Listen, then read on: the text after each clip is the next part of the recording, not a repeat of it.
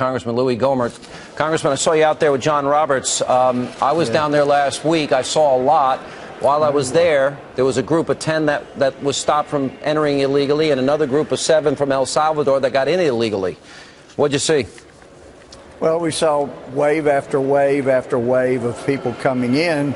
And at one point, our Border Patrolmen, I'm sure you developed a great respect for what they put up with and what they do. They just quietly keep going about doing their job. But at one point, we were driving through those back roads down by the river, miles away from hardtops. And we went for about an hour and a half down along the river before we saw a Border Patrolman.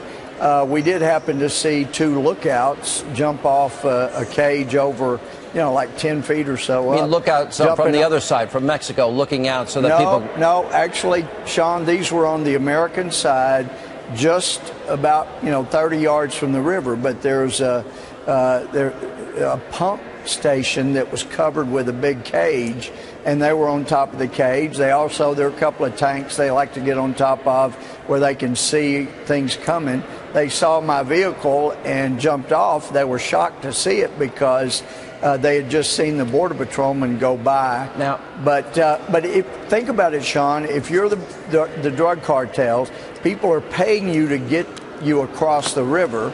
You may pull some off into sex trafficking and human trafficking for illegal purposes, but you control when they cross, where they cross. The coyotes don't want to be caught, as you learned.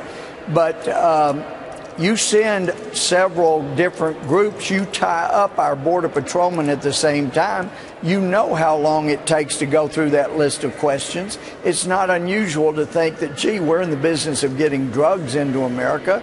We have this amount of time now that we've tied them up with these folks. Louie, it is a disaster, and we need to have the National Guard and more Border Patrol down there and stop it. I spoke to ICE people and Border Patrol people on my radio show today, and the issues, you have these guys, they're not even willing to go home because of all the health issues that they're facing on a daily basis. And That's right. 70% of them, Louie, they can't do their job of patrolling the border because they're doing paperwork and they're helping those kids that are in these varying facilities.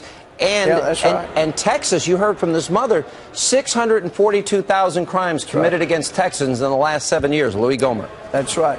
Yeah, and over 100,000 criminals. And then you've heard this administration has released tens of thousands of people they knew were criminals, and that means the chances are good they go out and commit crimes again. That's insane. They are putting more and more people at risk, just as the dear mother you just heard from. I mean, there are crimes being committed that wouldn't be committed if these people were down there. And you point out the Border Patrol, they're tied up. Some of them are down there near the border, but they have to bring the people to a staging area and then have them sent on up for their temporary detention.